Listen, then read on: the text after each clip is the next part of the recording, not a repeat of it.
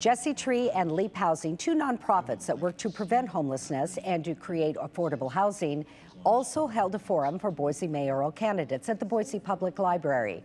This second forum focused specifically on how the candidates would tackle the problem of affordable housing in Boise. We've taken an all-hands-on-deck approach because absolutely the city should be involved, but the city can't do it alone.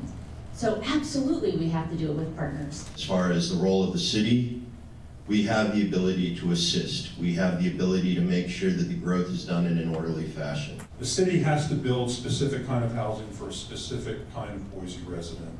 We know that. We have watched our city grow, and that growth needs to become more intentional, more neighborhood focused. The candidates also took several questions submitted by the forum audience. Coming up on October 24th, KTVB will host a debate between McLean and Masterson right here on Idaho's News Channel 7.